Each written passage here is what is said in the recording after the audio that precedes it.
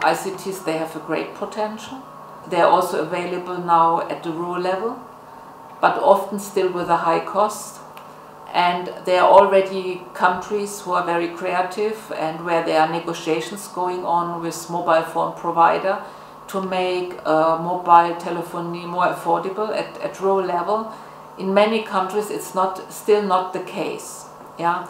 So still it's a challenge for people to pay for mobile phones, to get real-time information, for example, on market prices. There is a huge potential, but it has to be still a lot of work and investments are required to make it useful to the rural people. There are already applications like mobile payment systems, yeah, which gaining more and more acceptance and use. There are voicemail information systems, which also reach people who cannot read and write.